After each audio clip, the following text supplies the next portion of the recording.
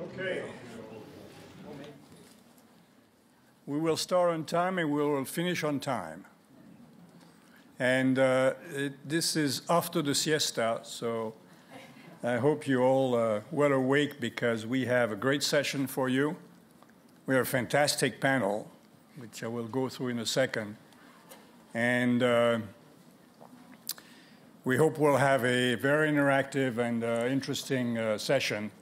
And if we do, it's because you, the audience, gets involved. So please don't hesitate at any point in time to stand up, say what you have to say, or ask a question. So we have essentially four industries here: the health, consumer, technology industry, and the travel industry. And we have 5 CEOs of large companies for you today on this panel.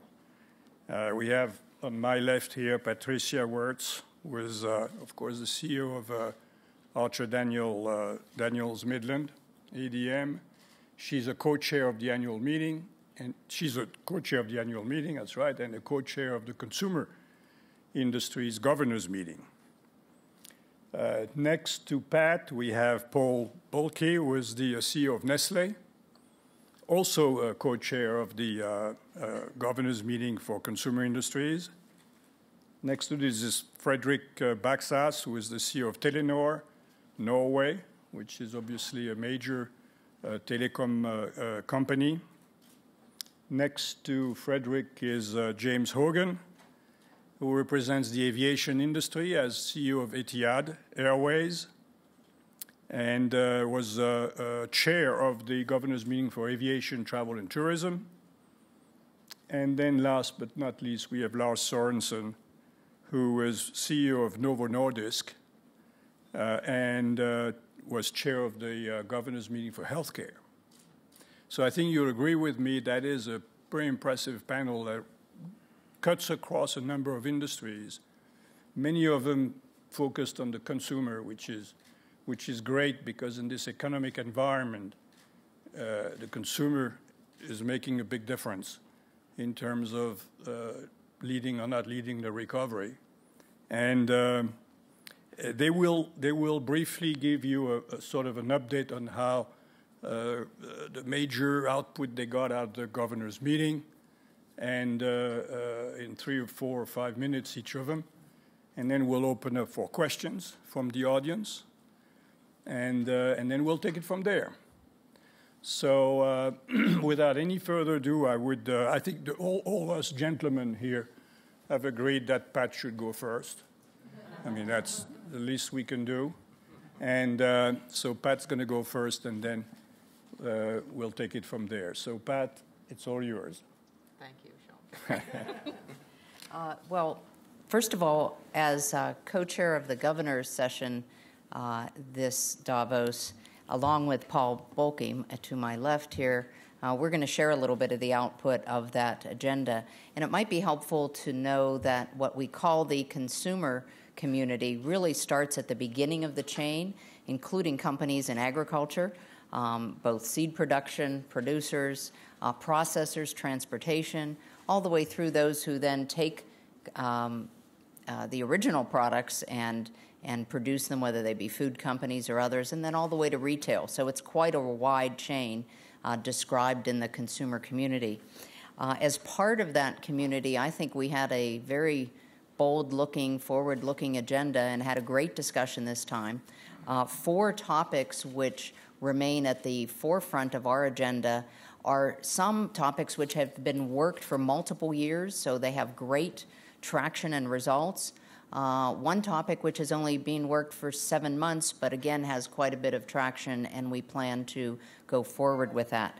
Those 4 topics are sustainable consumption, water, health and wellness, particularly wellness of our employees, and a new vision for agriculture. So I thought I'd talk very briefly about 2 of them, the wellness and the new vision for ag, and Paul will follow up on the ones on sustainable consumption and water. We also had a great session after our governor's meeting on leadership and leadership values. We had authors Thomas Friedman as well as Doug Seidman, and an excellent session. And again, we're going to share a little bit of the outcome of that. First, on the new vision for agriculture, this is the one that has only been worked for about 7 months, and it really has an engagement of public and private sector. We had several meetings during the week on the subject, kind of broken out into 3 parts: food security, economic development, and environmental sustainability, all very important aspects of agriculture. It certainly looked at it from many perspectives, but one of them that was quite helpful to keep in mind, because of course we need to feed a growing population, was that investment in agriculture has twice as much, some even quote as much as 4 times as effective, of reducing poverty levels in countries than investment in any other sector. So the importance of agriculture to both this global recovery, this economic recovery, as well as the opportunity for the long-term contribution of agriculture to feeding the world and so forth, was part of that discussion. Governments of Tanzania, India, U.S., they were all part of both plenary sessions as well as some of our private breakout sessions. And I think we left with quite a bit of optimism and some big goals and a shared commitment to make these opportunities work. When it comes to the wellness in the workplace, we also, I could report strong agreement to pathways to a healthier and safer work environment. But I know we have Lars on the panel today in the health sector, so I won't say more about that. So that's my report. Thank you very much, Pat. And because I like to be disruptive, rather than taking the rest of the consumer industries immediately, I'm going to jump to Fredrik, and we'll come back to the consumer industries with Paul in a moment. But Fredrik, I know the information technology and telecom also had some very interesting discussions, so I'll turn it over to you now. Thank you for that. And luckily we have some consumers in our industries as well. We all do, don't we? But first of all, I think there is an expression here, which I think we, or impression that we have all collectively experienced here, that there is a difference on Davos 2010 as opposed to Davos 2009. Last year, the liquidity concern was sort of the main concern and the effects on that. This year, at least in our industry sector, we have addressed the potential for growth and the need for growth going forward here. The way I see it from my company's perspective, Telenor being an operator in the Nordics, Central and Eastern Europe and Asia, there are sort of different flavors of what this growth from a new platform, from a new baseline can be. And of course, we're seeing the most promising signs of that growth to appear in Asia. So in a way, from a low level, or from a lower level than 2008, I think we see Asia recovering. And I feel that that is not only the case for telecommunication, but it's sort of a general feeling. More specifically, there are 4.5 billion users, roughly, of mobile telephony in the world. And it's all happened in basically 15 years. And that in itself is a tremendous contribution to economic growth up through the economies in which it has happened. There are new services, and there are new markets, and there are new efficiencies gained in this during this this journey. And remember, this mobile phone came out as a luxury item, and it turned into an item for the masses. Now it's time to ask, what can sort of this type of connectivity be used for in the next phase? And we believe there are quite significant potentials in different areas. And let me give you a few.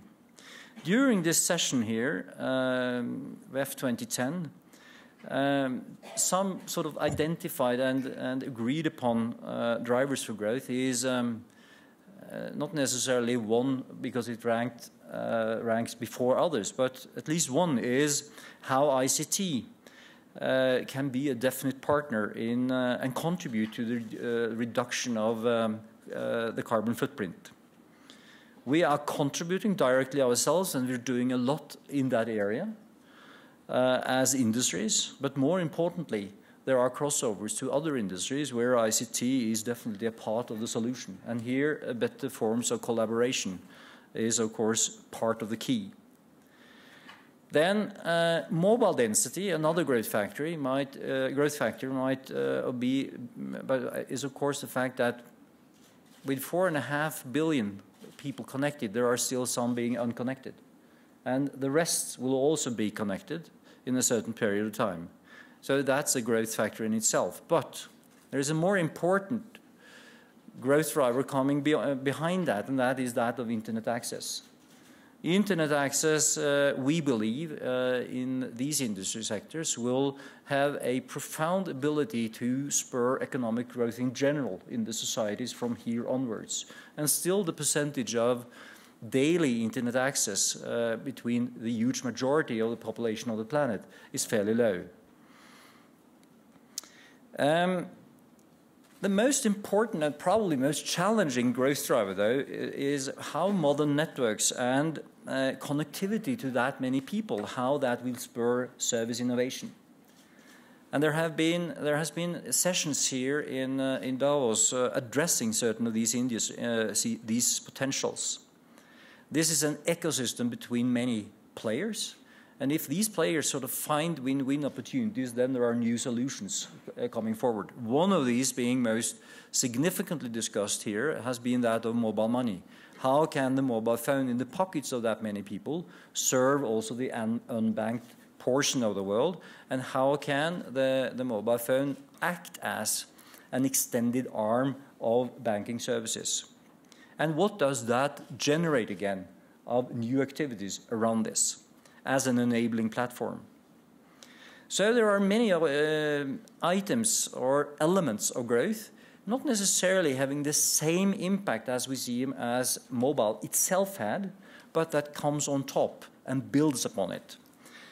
I think I'll leave it at that in the first round. Thank you. Yeah, thank you very much, Fredrik. Let's go back to consumer industries, Paul, if you don't mind taking it on now. Yeah, back to consumer industries. First, I comment on these governments meetings. Davos is normally about talking and connecting and related to walk the talk. We may be talking a lot about the talking.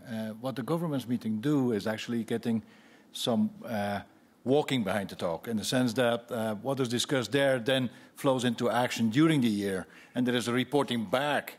So there's actually a measuring of what has been done during the year. So, but I'm going back to two topics that we discussed again, and Pat has mentioned them: sustainable consumption. And what we see there is that we go the whole value chain from upstream to downstream. It's all integrated, discussing this sustainability. And what we discussed there is sustainability with environment, what is normally first on the agenda, but also the sustainability on economical growth. How can we maintain growth over time? And it has also to do with sustainability on society, on the development of society as such. So it is really going about sustainability in a broader sense, and it has therefore the need for multi-stakeholder approaches in there. So we talk about changing business models, so that actually sustainability is an issue that is sustainable because it makes business sense, because you integrate really the whole value chain. And you drive out waste, and there is so much waste still that you can drive out of the supply chain just by integrating it better. Just think about food security, where you have something like 30–40% of food that is lost from the field towards the end consumer. That has to do with integrating supply chains. So it goes about sustainability in a much broader way. And actually it's starting to organize ourselves to respond to the needs and also the aspirations of the future generation of consumers, where sustainability is definitely going to be part of their framing. Another topic that we had was was water security. And water security, again, was something like 5 years ago put on the agenda. It started with creating awareness of the water issue. It was all about oil and energy, and water was not so much. And actually Davos has been a forum where water was put on the agenda and given the right attention. And then water linked with food linked with energy, and how all that links up together with environment. Out of that came actually then a study that the Charting Our Water Future. That was a study done by an unparalleled network of private, public sector, NGOs, and also academics. And what comes out of the study is that, first of all, water is local. Water is a global problem, but water is a local issue and has local solutions. The water, they come up with a cost curve, call it the marginal cost-benefit curve, where you see that each country, each region has other answers to give a solution to water. And that's a very interesting insight. The transparency that you get out of it leads then to really meaningful solutions. What we got out of this year is that we have now a Davos initiative that is actually linking up people involving with some specific countries that says, and governments were involved, saying, let's do and let's test it out. Let's work on these curves and let's get specific answers to certain regions. So, and we have Jordan who has been committing, South Africa has been committing and saying, let's do something. You have also Mexico and India. That's what I say, walking the talk. Instead of talking big things, you get and you drip these things out to specific countries. So these are going to lead to specific measures. And it's amazing to see that water issues with little efforts and actually with negative cost relationship means you get something out of it, giving solutions to the water issues. It's really motivating. And then, if you allow me, we had a very interesting session about leadership values for sustainable growth. And that was a very interesting session in the sense that actually it was not really a specific topic, it was a topic about behavior. And the crisis that we had, you can call it a financial crisis, at the end of the day it was a value crisis. It was a crisis that was linked with too short-term thinking, and we should be long-term thinking. It was linked with me-only attitude or me-only society. We have to think about us-always society and all these things. And we had indeed, and Pat mentioned that Thomas Friedman and Dov Seidman, who have already done several times interactions, who spoke about these things. It was really interesting to see that they were talking about what has to be done. We can discuss, that's clear. And actually what has to be done also in companies, what you have to do is basically no competitive advantage. The competitive advantage in the future starts to be how you go about it, how you go about business, how you do the what you have to do. And that is value-based. And that is very, very important. And actually what it does is it brings back what companies or what the private sector should be there for in society. It is creating value. And it should be creating value in everything it does. Value for the shareholder, definitely, because that is fueling the continuity of activity. It is to be successful as a company, and yet at the same time, you do it in such a way, long-term inspired, that you, by the same token, you do it positively linking up with society at large, which is quite a good thing. It's actually, you hear about the new normal, which is totally wrong, and the new normal. Actually, we should go back to normal, because what we had before was not normal. Very good. Thank you very much, Paul. Let's fly to the aviation and travel and tourism, and have James tell us what a little bit about that side of the industry picture. Thank you. Well, travel and tourism included obviously aviation, hotels, shipping, and car rental. And we're a services sector, it's perishables. Major investment in aircraft, in hotels, in ships. So these are strategic decisions where filling the asset, moving fast is fundamental to our industry. If I reflect on the last 5 years, I run a global airline. Whether it's war, SARS, tsunami, you have to be in shape to manage the risk fast. But as an industry, nevertheless, look at the opportunity. And what came out of the forum was talking about the opportunity as we go into 2010. For our sector, with the global financial crisis, that was a hit in regard to the corporate spend. Most of your corporations introduced policies, and from a discretionary level, it was also a hit. In addition to that, there was the pandemic, where we saw some regions in the world where people just didn't travel. They were concerned, they stayed at home, so we had a double impact. And the challenge with aviation in our business is that catalytic effect. If people don't travel, the rest of the industry gets impacted hard. And we're a big employer. We're a big employer in developing countries. We're a big employer of youth. So within the economy of a range of sectors, geographies, it has an impact. So coming into 2010 as an industry, we're quietly bullish. We look at the key indicator, which is the IATA statistics. And if you look at the IATA statistics for 2009, all regions in the world, with the exception of the Middle East, were in decline. And IATA just came out with a forecast looking forward into the first 2 quarters of 2010, where certainly we see economy travel back at levels we're expecting to see. The challenge is bringing premium back. But if you look at the logistics, the cargo sector, the first area in our industry that goes into decline is cargo, heavy discounting. But the first to come out, in fact, is cargo and freight. And what we're seeing in the last quarter of 2009, India, the Middle East, strong growth. So as we look into 2010 as an industry, what we were talking about yesterday is how we continue to communicate. Like this isn't, we are used to tough cycles, rebounds. But you have to go forward. You have to look at the opportunities. You have to look at ways from investment, how you certainly utilize your assets more effectively, but you have to also talk up the various segments that we tackle across the board.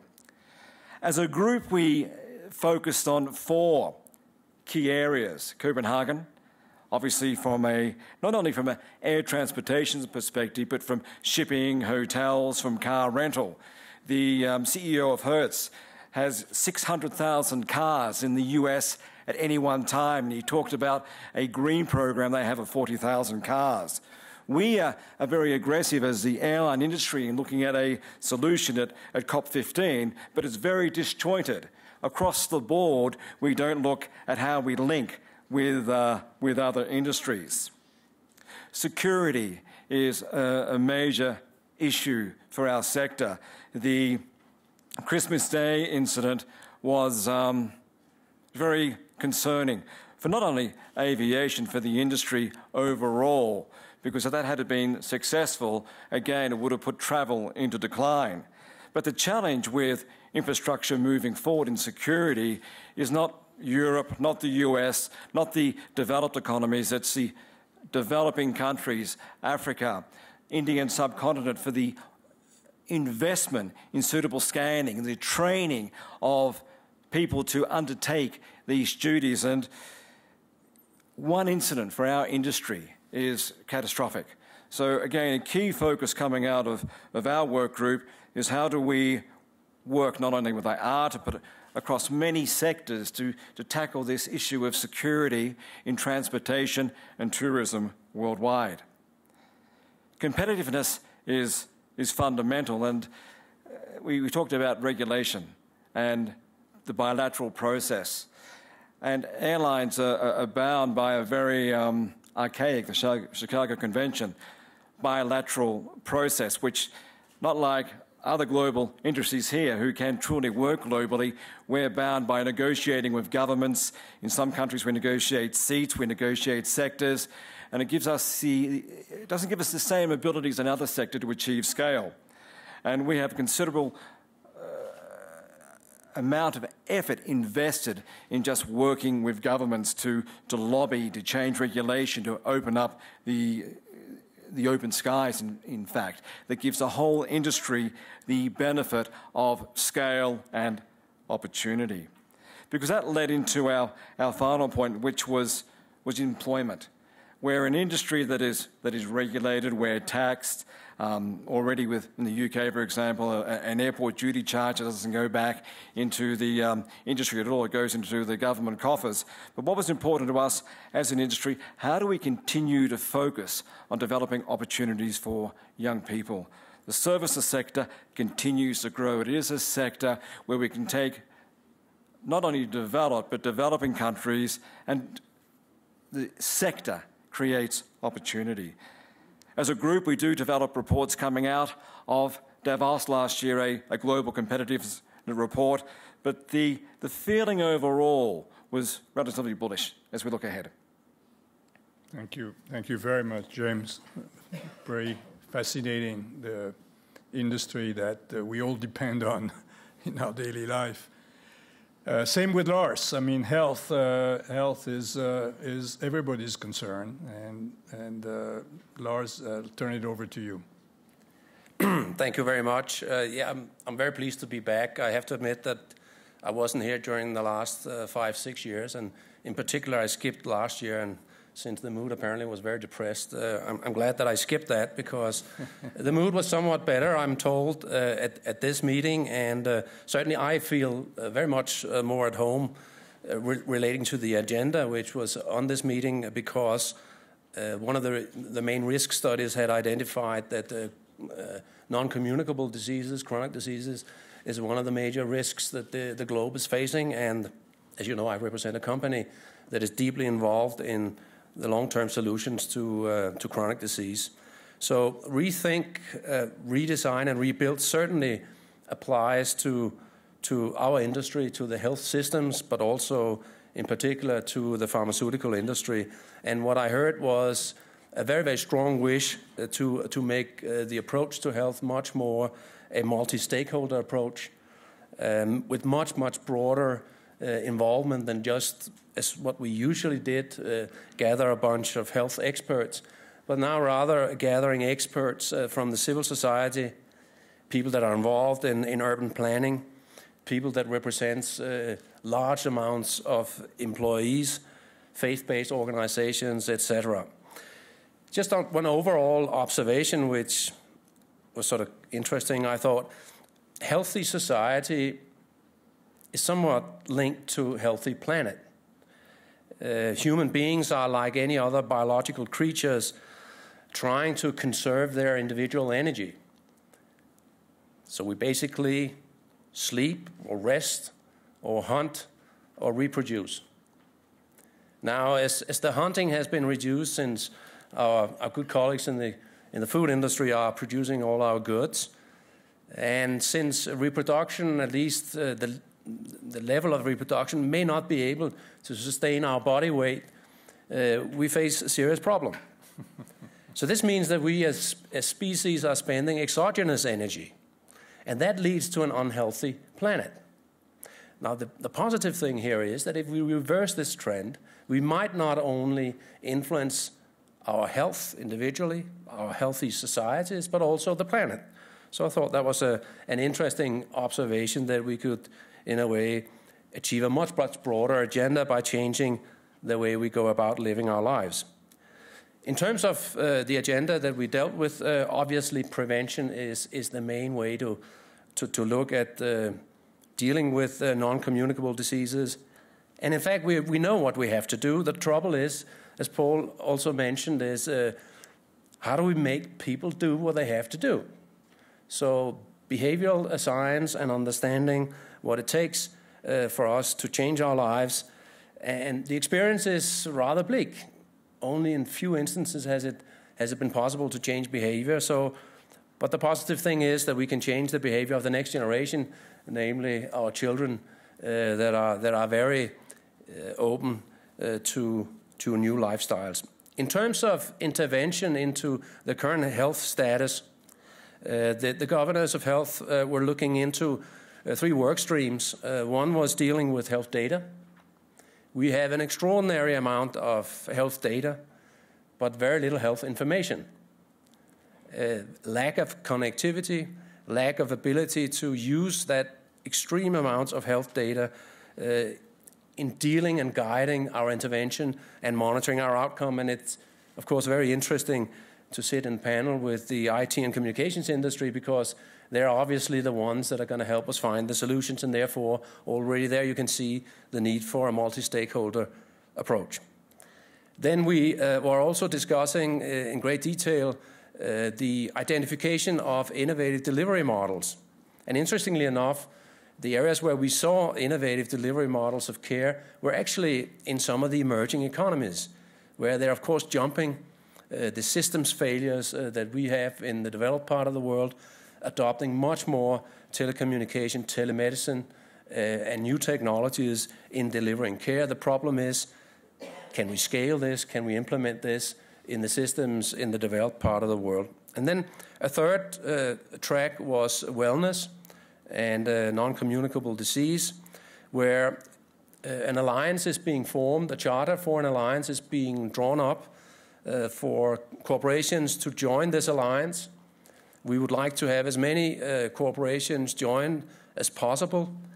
It is intended that we draw up some minimum standards that the corporations should live up to, and that we should think about this not only, obviously, influencing the productivity of companies by reducing absenteeism and increasing productivity of those of our employees that come to work, and perhaps, where we have insurance-based systems, also reduce our bills for insuring healthcare costs. But the fact that we, by doing this, also are influencing these employees' families, and through that we can reach out to the local communities and have a much, much greater impact on society. I believe, and this was shared, that chronic disease is the biggest public health threat society has ever faced. It's preventable, it's treatable, and the treatment is affordable. Not doing anything is not affordable. It boils down to a basic premise, which I think Gandhi said quite well by saying that you should be the change you want to see. It starts with all of us. In corporations, it starts with leadership-driven programs to improve the health status of the corporations. It starts with parents looking after themselves and their children and influencing the civil society. So it was a very encouraging couple of days with lots of interaction. Thank you. Thank you very much, Lars. Well, let's turn it over to the audience. We've had rich reports here, which I'm sure have created some interest. And if anybody wants to make a comment or ask a question, we have microphones. If you do so, please state your name and tell us what institution you represent. Anybody? Yes. Got a mic here to the lady. Hello, my name is Jillian Manis, and I'm here actually on behalf of Vantage Point. The president, our president, has made job creation one of its leading priorities. And Mr. Hogan, you touched upon that in terms of employment. I'd like to just hear a little bit more from all of you on how the retraining and training of the workforce in your different sectors are going to fuel this economy and obviously the consumer's benefit to the consumer's benefit. Excellent. Thank you very much. Who wants to take that? Fredrik, please. I can start a little bit on that because it's, of course, a tremendous important question longer term in all the countries in which we are operating as a company and other places as well. The underlying fact about technology involving in our field is that of less manpower in shared man years or full-time employees, if you like.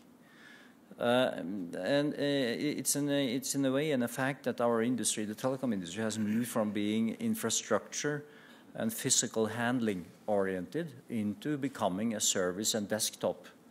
Not for all, but the percentage and the relativeness has changed.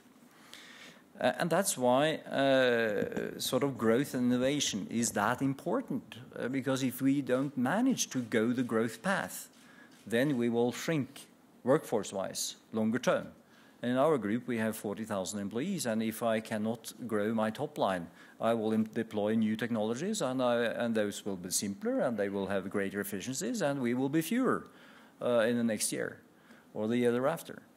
So when the growth drivers sort of hit this machinery, then that doesn't happen because people will focus in the growth direction. So the spillover and the ecosystem effect between others becomes that important in this field. And that goes for the way we've seen how customer response centers, for example, has traveled basically from one part of the world to another part of the world, creating job opportunities. But those job opportunities will not remain there unless the growth basically happens around the industry longer term. Yep. Pat, I think you want to add to this? Maybe I would add to, because your question's broader than even just the current economic environment. And while I will talk generally about the industry, I'll give you a couple of examples within that we're doing. The ability to work with partners to get, starting from basic education, sort of K through 12 education, people interested in the math and sciences for future higher level technical jobs in engineering and agricultural economics, et cetera. I think the important thing that our industry is doing, and we did, is not stop this work during an economic downturn. In fact, I think we have upped our interaction to have students interested in this and upped our training programs for entry levels and trainees during this economic downturn. And we actually have even greater participation in our skilled labor. So these would be through, for example, in America, the JAG program, the Jobs for American Graduates program. When you up your interaction with those for the skilled labor pool, we've had much higher quality of candidates, much greater numbers, quantity, because there's more interest in it. And I think for the longer term, it helps with the skill levels going forward. We haven't laid off anyone during this environment. In fact, we've created jobs because we had several capital programs. I shouldn't say laid off, a net layoff. We've had some movement around between plants. But because we kept our capital spending up during the period and finished 7 new projects, which were new plants within factories, we've created several hundred jobs in that process. So I think if you look at the long term related to this downturn, maybe you can find some silver linings of opportunities related to job creation, higher skill training, and advancement even in training of current employees. Lars, you want to comment? Yeah, I just want to make one comment as it relates to health. If we look at health services, it is clear with aging populations and, unfortunately, with chronic disease that we are going to see increasing employment in the health services, whereas as it relates to the pharmaceutical industry, which I represent, the picture is more like the one Fredrik described, that we see employment in Europe, United States, and Japan being at current levels, and the growth of employment is in emerging markets where we are looking for talent, where we, with IT industries and services, can outsource a lot of the things that we're currently doing. So growth will be there, but again, it will only be there temporarily unless the growth in our business continues.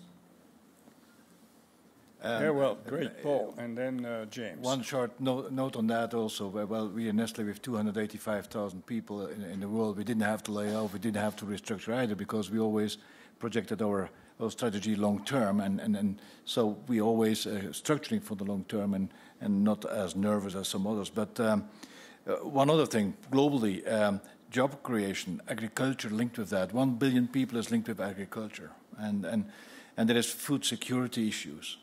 So there is a tension there that is positive if you see it positive, and that's why this point is so much on our agenda, the agriculture agenda, because you see the irony of the whole thing is you have 1 billion people linked with agriculture.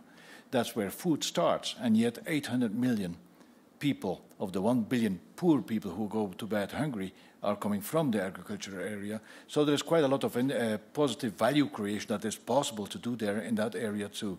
And that's a little bit a broader answer than just seeing the Western world in a crisis, which is not as felt in the other countries. Yeah, James, you want? Go ahead. It's interesting. Marilyn Carlson, the chair of Carlson Group, was very passionate within our sector about how we as an industry continue to do more as the service sectors grow, and it's bringing professionalism into weighting into into the frontline jobs as it is developing the management programs. If I look at my business, we're based in Abu Dhabi. We fly to 60 cities of the world. We have 110 different nationalities within the business. And over the next 15 years, we'll take on 100 more aircraft. So the challenge for us is to have a skilled workforce. We have a small home market, and over the past 3 years, very focused through education on developing cadet pilot programs, engineer programs, but also within cabin crew from 100 different nationalities, from the CIS from Thailand, from the Philippines, where that remittance back is very important to their families. So the challenge for us as we evolve and develop our business, and we see that across quite our sector, is training, bringing the young people through for the future with the right skill set. That's the key, the right skill set in the training program. Yes, yes. This is a very important question you raised, and I think the industries that are here, if I may make a comment, are representing industries that probably have a positive outlook in terms of employment, consumers, services. The fact remains that the rest of the industry, particularly heavy industry, in the developed market continues to be a problem in the sense that we're going to lose jobs that we'll never get back. And therefore that weighs on this issue of jobs and creates the society issues that we have. Therefore, the role of innovation in those developed markets is going to be key. And if anybody wants to comment on this, either on the panel or from the audience, on what they believe the role of innovation is going to be for Europe, United States, Australia, I mean the countries where it's hard to figure out how unemployment will drop to 2 or 3 or 4% in the foreseeable future. Anybody wants to comment on this? Patrick Ebicher, you've left? Yeah, Patrick has left. Anybody wants to comment on this?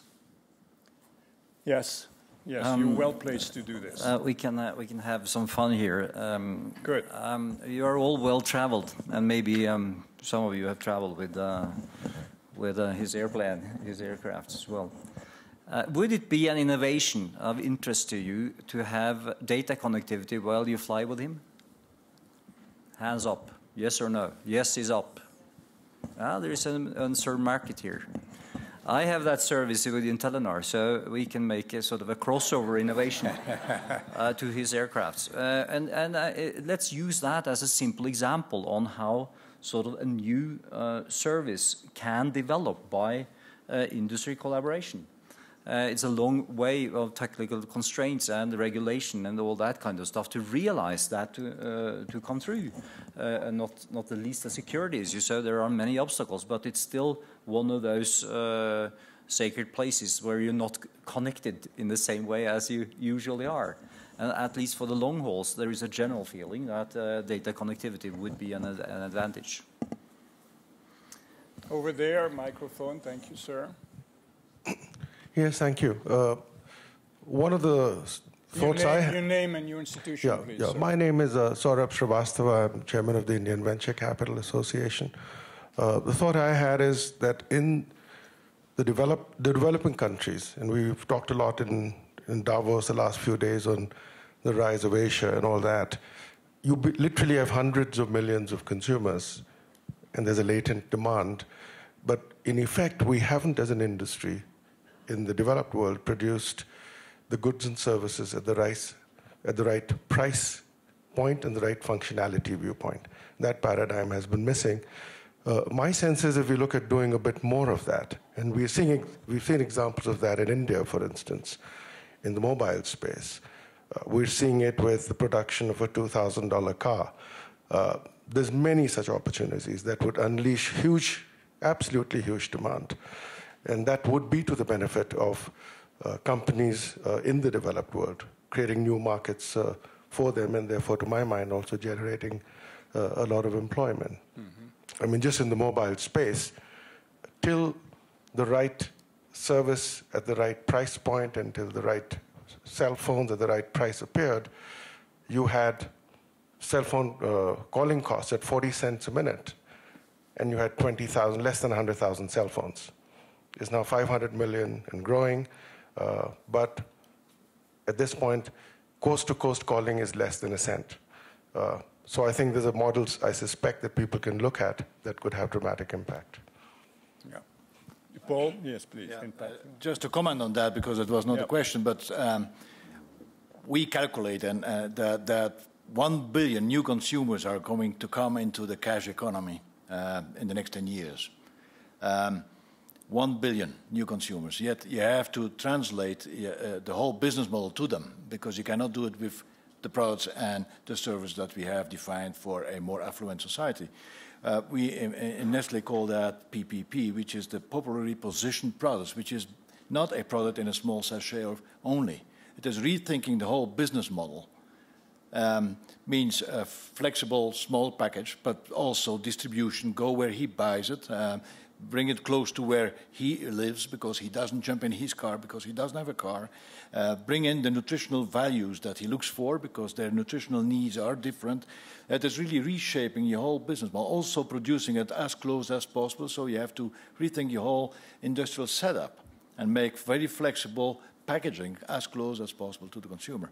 So communication is different. He listens to a different language. Actually, he speaks another language, or he goes and listens to the radios. So it is not just a product per se. It is the whole business modeling. And what's so fascinating about the times of today is that the developing world is developing more and more on their own terms. It is not anymore as it was used to be, which was trying to step in the footsteps of the developed world and trying to catch up. Basically, with the bad example, we have no authority to say that's the direction to go, so they start to go on their own ways. And so you see also new business modeling coming from these countries, which is quite interesting and fascinating. Lots of opportunities there if we get it right. Pat, yeah. Jean-Pierre, you also asked a question about innovation creating opportunities in the developed countries for new jobs. And I think one that's often talked about quite a bit as its potential but hasn't fulfilled it yet is green technology jobs. So the innovation associated with providing new products and new ways to even produce old products that have a more sustainable footprint, have a greener footprint, have a way to use resources that are not perhaps as constrained or as environmentally sensitive as others, have huge potential for the use of innovation on the upside. And I think there's more work to be done in that arena, whether it's from the venture capital, from government's focus, as well as the private sector. Yeah, I couldn't agree more. Yes, sir. Microphone here. Michael Osterholm, University of Minnesota, and also I chair the Council on Pandemics. Yes. I just wanted to add a footnote to Mr. Sorensen's important comments about the current health threats. And while I surely agree with you, for large parts of the world, the chronic disease issues are truly very important and will only become more important as the population ages.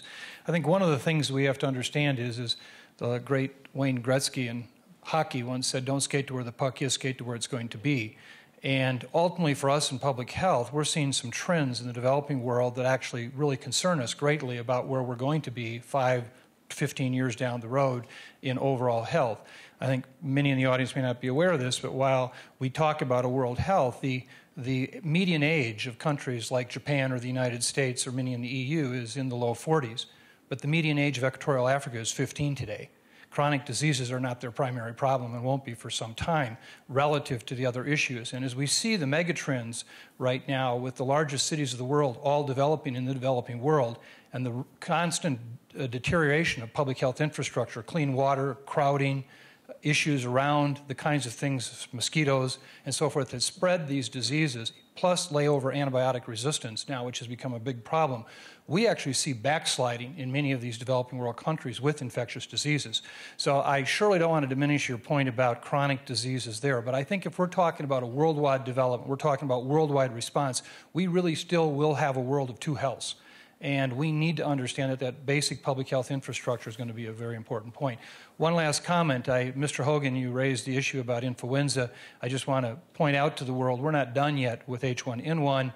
We estimate that only half the world has either been infected or have been vaccinated. And while it's been a very quiet 6 to 8 weeks, we're now in some areas of the world beginning to see the resurgence, and we may be in for the third wave, which very well could reshape this next spring into early summer again. And that again shows you the unexpected nature of infectious diseases that surely could have an impact on your industry all over again. Absolutely, and I think that the key issue there is communication. a pandemic is a pandemic. It's there. It's in the system. But certainly, when the World Health Organization came out, and in regard to the flu, I believe that was not communicated as well as it could due to the criticism of their handling of SARS, and that created part of the problem that we have to tackle. Of course, we are concerned there could be another wave, but I think public health authorities have a responsibility to communicate more effectively. Mm-hmm. Yes, Paul. On a general note, I heard a very interesting phrase that says that defines what a pessimist is, and a pessimist is an optimist who went to Davos. I'm an optimist still, so it's not true what has been said. But there is an interesting thing that may become something that we have to look and think of more explicitly, which is how nutrition links up with health, and how you can start speaking about health economics, because healthcare is starting to explode in cost and all that. So the cost definitely is there, and we're pushing it forward, but it's there, it's going to come.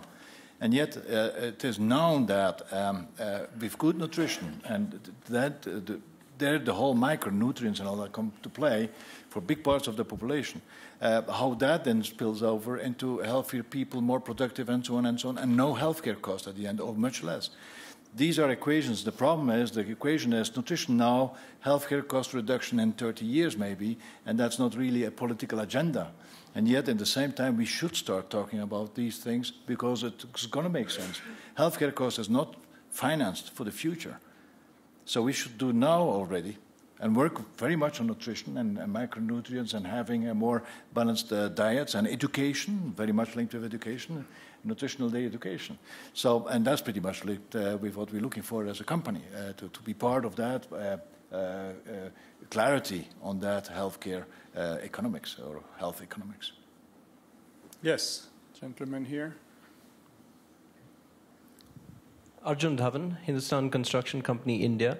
One of the trends that's happened over the last couple of decades is the movement of manpower-intensive manufacturing industries from the West, to developing countries. And that's, arguably tempted to smoothen out the business cycle, or at least move the risk of hiring and firing, out of your industries, and you actually capture some of the more higher margin, higher value parts of the value chain. With such high unemployment now in the West, I'm curious, and with parts of developing countries now moving up the value chain, I'm curious as to whether you see job creation now becoming more difficult in the West, because you're already arguably at a higher part of the value chain, so now you've got to focus perhaps on far more productive ways to create jobs rather than simply increasing manpower. Yes, Lars. Certainly, social cohesion in the West is under some significant threat, and I think that we all, of course, are looking for innovation and how to create new products, and these products will be generating growth. We're going to create knowledge-based jobs in the West, but we need to develop some kind of social flexibility so that we can develop a service industry. There are lots of things which can be done, but many of our societies are very much locked between the roles that the unions define and the roles that the governments define. I think it's a big issue you're touching on, and I'm quite fearful of that we may, as private corporations, be successful in developing growth, but a lot of that employment growth is going to come elsewhere, and hence trickling down to employment and job opportunities in our home countries is going to be a big issue. It's interesting, if you look at the statistics of Airbus and Boeing and aircraft moving forward, there are considerable sales. But the MROs, the maintenance providers of airlines, have been moving out of Europe because the European MROs haven't been able to be competitive. SRT was one of the leading providers of aircraft maintenance in Ireland, which has effectively been moved offshore due to quite frankly, unions and employers not being able to agree. I won't go too far down that political track, but I look at the British Airways issue today of a great brand having to re-engineer itself to create opportunity moving forward, and the position they're in not in fact damaging the current staff members' benefits package, but saying, okay, new joiners will be at a second level so the business can survive, and the union saying, well, we can't accept that. Is damaging that business. So I think within the West, and I've actually been the chief operating officer of a European airline, probably what the challenge of legacy businesses is difficult to rework, and these are the times they need to be reworked. Yeah. So, Fredrik, you wanted to say something on this? Whether this aspect has sort of stopped or put a temporary halt or whatever in that kind of dynamics.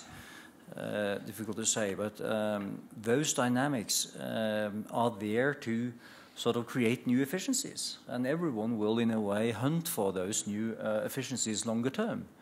So whether there is sort of a period where these things are taking a pause or finding a level, then there will be other phases which will sort of create new efficiencies that I think. International trade and industry, in a way, will be in search for. I mean, that's a bit of the generic of the system. But to build upon what Lars was saying on the crossover between ICT and health, if I may, because this was also regarded as a big opportunity from the ICT side. And it seemed to be sort of two directions coming out of our session, our joint session. First was that of healthcare in the mature world, where sort of the issue of chronic diseases coming as a part of our societies, where there are purchasing powers identified around it. There are business models that you can develop. And here there are a lot of crossovers between ICT and healthcare in general. But then there is the other aspect of ICT and health, and that is for emerging economies where there are sort of other and basic needs that needs to be addressed. And in Bangladesh, for example, in Grameenphone, we have brilliant examples on how we brought healthcare to villages through the connectivity that was offered to the villages. And maybe we can say that, well, we don't want to be cured over the net.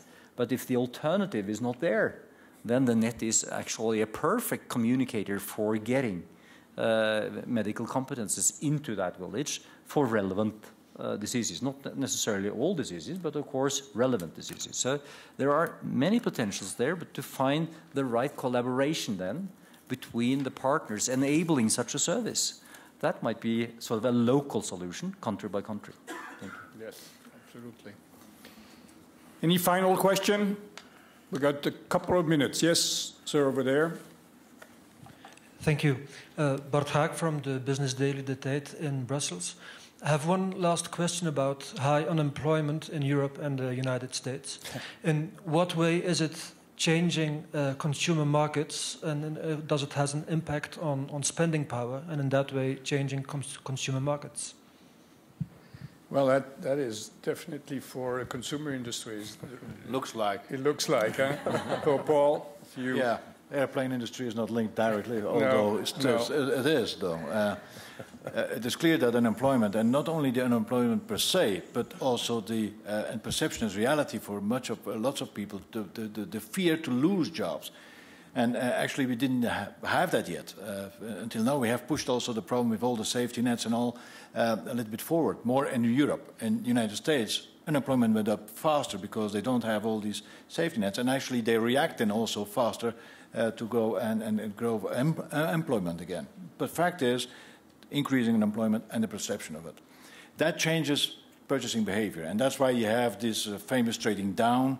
And as a consumer goods company and food, which is actually less nervous in these reactions because, well, people eat, but they may start eating differently, or you have the private label issue and all. There you have to really use the whole power of creativity and innovation, because what we do, for example, is make sure that people can go for other price points in our brands. So there's no one answer. There's many answers to that, but you have to be very, very aware of it and go with the consumer. You have actually to have empathy for the consumer and how he lives and answer through products, and that needs creativity. Yet at the same time, you see different behaviors. For example, out of home, people stay more at home.